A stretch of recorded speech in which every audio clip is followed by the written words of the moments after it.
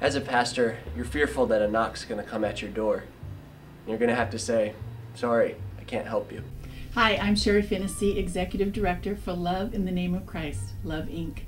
One of the first things I tell everybody about our ministry is that this is not an organization, it's a movement of God.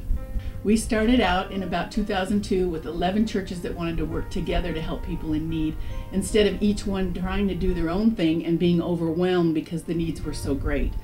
Within about 3 or 4 years, we now have over 190 churches that are working together to help people in need. Love Inc. is a way churches can unite as the body of Christ and transform lives. Love Inc. begins with the greatest untapped resource: the people in the pews who feel their talents could not be used. To meet people's needs, we pool the resources of various churches to accomplish much more than you could on your own. You efficiently match up needs with the right resources and people. Your church members experience direct ministry in concrete, meaningful ways. As church members see how God is using them to touch others' lives, they are transformed. Love Inc. is a wonderful organization. Come alongside the churches and encourage them to be the ones filling those needs, empowering the churches to fill those needs. An amazing thing to see. It is an amazing opportunity to be a part of. We can do this. We can be a part of this community and serve throughout Pierce County, throughout Tacoma, Gig Harbor, wherever we are located, and just be a part of our community.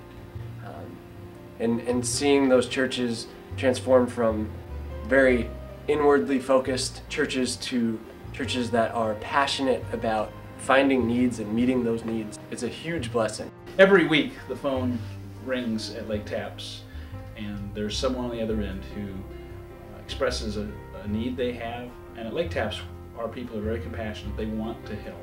And we appreciate having a place where we can call and they will provide some screening and make sure that the need is legitimate. It's also a blessing to be able to partner with other churches in this area. One church can't do it all, but together we can make a big difference for the kingdom of God. Love Inc. also allows some of our people an opportunity to use their gifts. And from time to time, Love Inc. will call and tell us about a need in the area, and there's someone in our church who is able to meet that need. Not long ago, we had a man who works on cars, and someone had a broken down vehicle, needed help.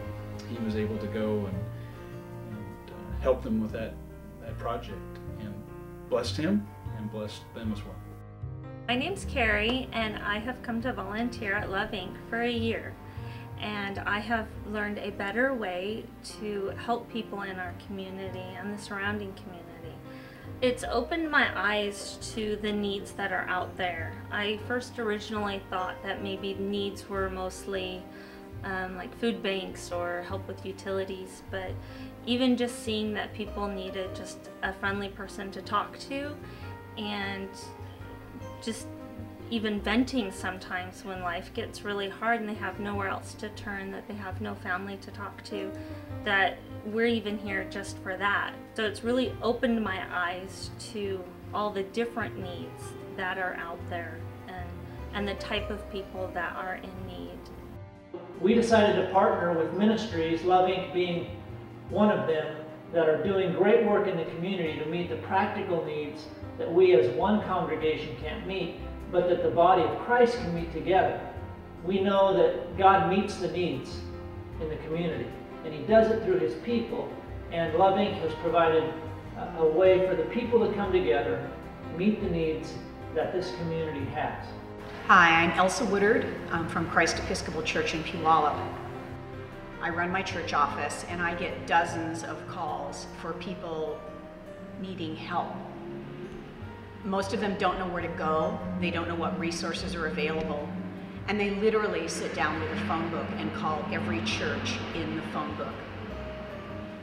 It's wonderful to have an organization like Love in the Name of Christ, because when I refer a client to them, I know that from the person that does their intake to the person who does their follow-up call, that they will be treated with dignity and respect, that their case will be handled with loving care. And whatever help that they need, hopefully they will be able to find through the resources that Love in the Name of Christ gives them. For several years, our church and we as a family have supported Love in the Name of Christ financially. And it makes me and the congregation feel good to know that the money that's given to outreach is given to the most people possible with the greatest need.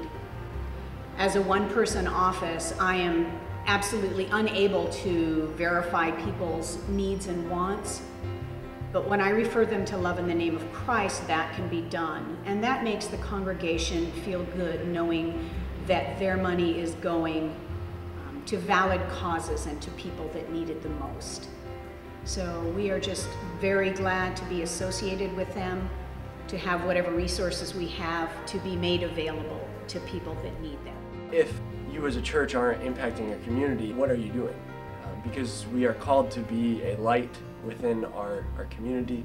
We are called to step out of our comfort zones and serve people and love people as we ourselves have been loved. As a pastor, I know when people are coming to my door, they have a need. I also know that I have an answer. Love Inc. is simple yet profound. All we're really doing is asking Christians to be who they say they are. Will you help us?